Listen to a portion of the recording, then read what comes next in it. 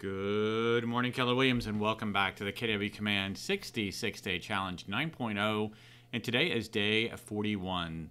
So today we're going to continue our training inside of our campaigns applet with paid ads, and we're going to dive into the first style of paid social ads and show you how that works. So let's get into it.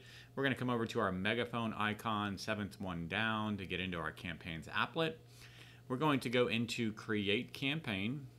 We're going to choose Paid Ad. And this is the screen that I introduced you to yesterday with all 12 of your ad types. So the most commonly seen, at least from what I have seen, ad type is typically an agent who's looking to advertise a very specific listing and is looking to capture leads from that listing utilizing the Facebook or Instagram lead form. So in that case, it's actually going to be our first ad type here. We're going to go with single image, and then again, I'll show you more as we go from here. But let's go ahead and click on our first quick start, the listing, ad type, Facebook, Instagram, single image using the Facebook lead gen form. So when we do that, we've got a walkthrough on the left-hand side of everything that we need to fill out with multiple steps. And then on the right-hand side, you've got an ad preview of what your ad's going to look like. And you can see here on the right-hand side, we do have a little drop down. Right now, we're only doing Facebook and Instagram, so there is no other choices. But you saw some of those other ad types had some additional options. We'll look at those at a future date, probably tomorrow. So the first thing it says we need to do is enter the program details. So Facebook page, we need to make sure that we have our Facebook business page linked. If it is not, you'll see the opportunity to link a new page. So you can see I've gone in and linked all of my business pages that I'm either owner of or admin of. So I'm going to go ahead and choose the correct Facebook page. Next up, we're going to add a listing. So it says, please add your listings. Now, this is a single listing ad type. That's why this is here. If you weren't advertising a listing, this wouldn't be the ad type you would select. So I'm going to go ahead and say, let's find the listing. Then you can see, right, we've got all of these different listings to choose from. And there's a whole bunch. So the first thing I would recommend doing is go into Filter. And what you can do is click this drop down, and then you can go down to Listing Agent. In this case, I would say Marty Miller. And in the background, it's going to start working. You can see it already started bringing up all the Martys. And I'm going to let that run for a little bit. And what you don't want to do is you don't want to click on the X once it's done, because that actually removes the filter.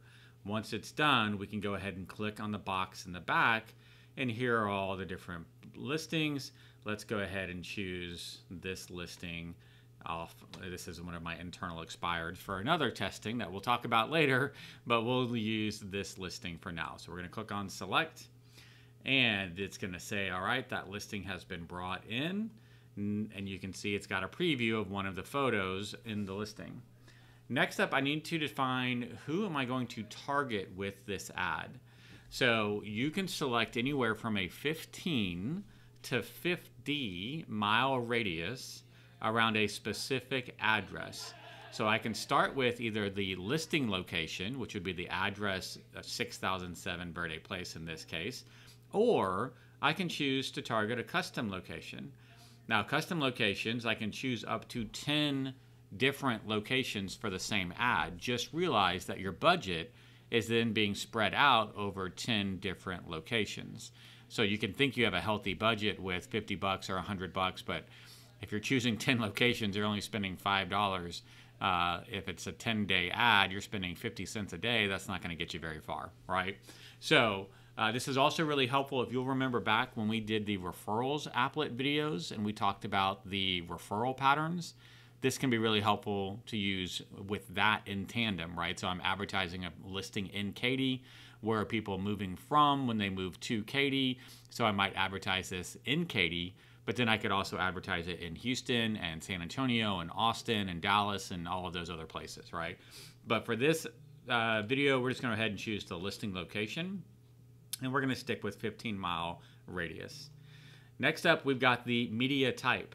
So what sort of media type do you want to use? Do you want to use an image or a video?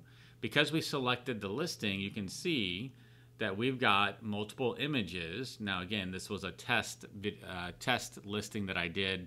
There's only 3 that have been uploaded, and I'm pretty sure they're all the same image. So that's the only image. But if you had a standard listing that you were pulling up, you would have, oh, it looks like you brought in 3 of them. Cool. You would have, up to however many listing images you actually had. So it might be 20, 30, 50, whatever. It'll pull all those up. You can hover over the image. It's a tiny thumbnail, hard to see, but if you hover over, it'll tell you which image is being brought in. You can also choose to upload your own image if you would like. And you can see upload custom image here. You've also got some theme options on the right-hand side. So is this no option? Is it just listed? And we can see what happens, right? Or just sold. And you'll see that it kind of puts this frame on it with just listed or just sold for you. So adds a little bit of character to the picture if you want. But if you don't need a theme option, you can leave it blank. Next up, you've got the text of the ad. So you've got your body text and then your headline. The headline is what shows on the bottom here. I know that sounds kind of weird, but the headline is on the bottom underneath the photo, and your body text is what shows up above the photo here at the top. Now, when it comes to describing your ad or making the copy for your ad, my recommendation is always don't give away too much information. Right now, they can see that this is a 4-bedroom, 3.5 bath house listed at $500,000 in Katy. That might already be a turnoff for people. They may say, hey, I need less bedrooms. I want fewer bathrooms. I want more bedrooms. I want more bathrooms. $500,000 is too expensive. $500,000 isn't enough. I don't want to live in Katy. Whatever it may be, right? So oftentimes with ads, use items that are descriptive, right? Beautiful wood floors, custom millwork, massive chef's kitchen. If you think the front yard is nice, just wait till you see the backyard. Those are all kinds of ad descriptions where you're giving a lot of information, but remember, the whole point of this ad is for them to click on it, fill in their information such that you then capture it. So if you give them all the information, hey, it's a 4, 3.5 in Katy, 500,000, open house this Saturday from 11 to 1, well, why would they click on the ad? You literally just gave them everything that they need to know about the property, right? So when you are building the ad copy, you can see inside the body text, you have 255 characters in total, and we've used up 52. We also have these sort of, they're kind of like the merge fields from contacts. They bring in information about the property.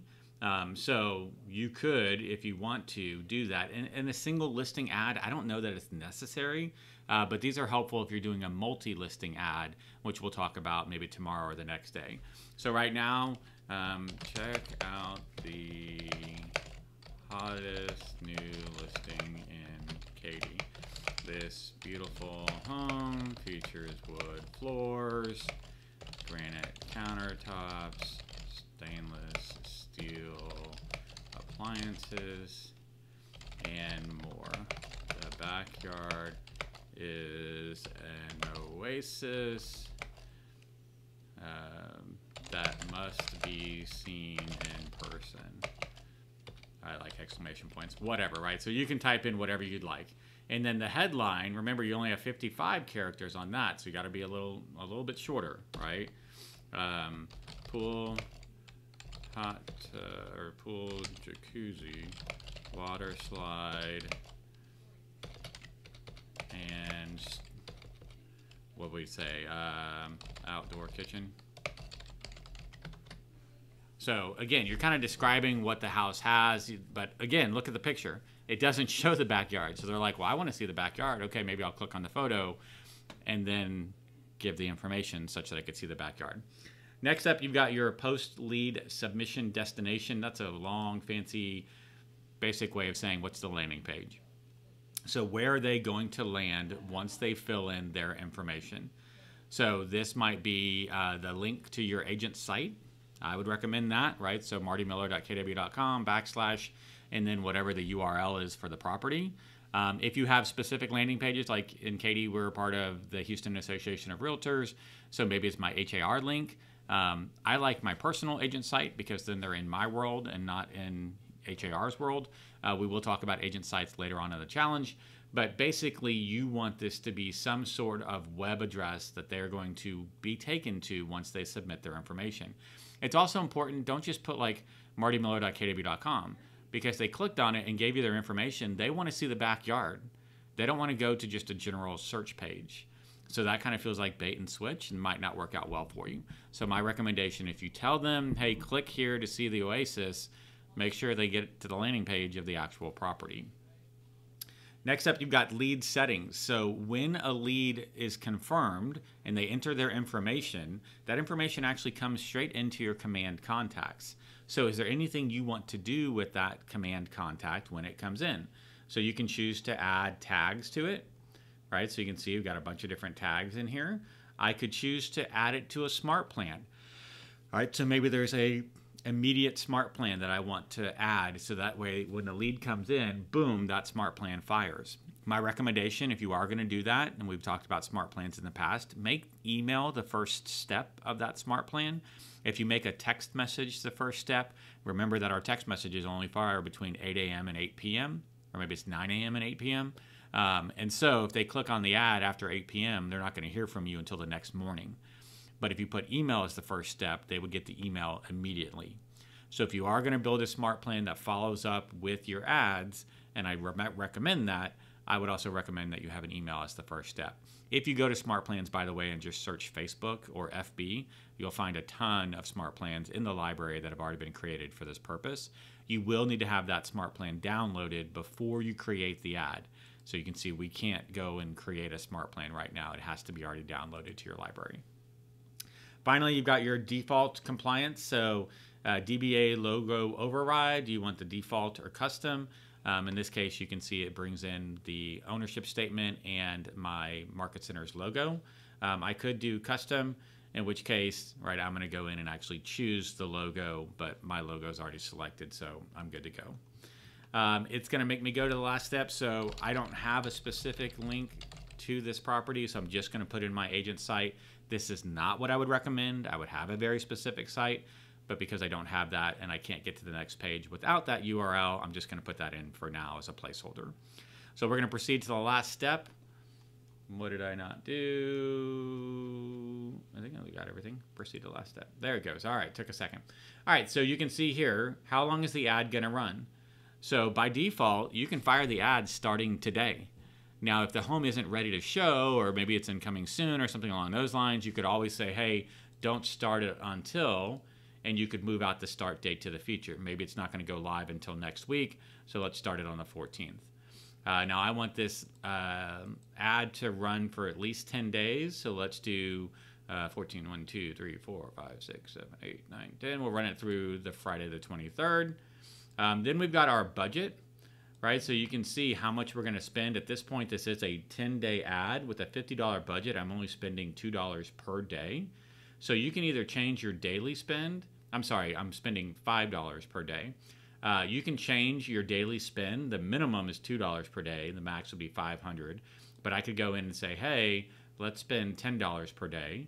Well, it's a 10-day ad, so that would get me to a $100 program budget. And you can see it's going to give you an estimate of how many leads would come in with that ad budget. Next up, I've already got my card saved here, but if you didn't, it would say add your card, and that's where you would click on to add your card, put in your card number, your expiration date, your CVC, and save that.